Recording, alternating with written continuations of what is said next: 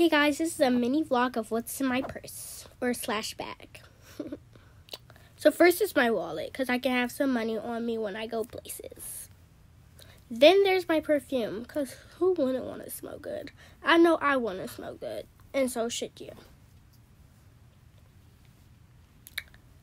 Then my phone because I can't go anywhere without my phone. I'll be bored. Then some glasses because you don't want to be too shady. Then we have Smell Good lotion. But I need a medium one because I don't think that can fit in my bag or it will take up too much space. Then my chapstick because you don't want your lips to be chapped or your Climax or lip gloss. Bye guys, that's all for today. Bye.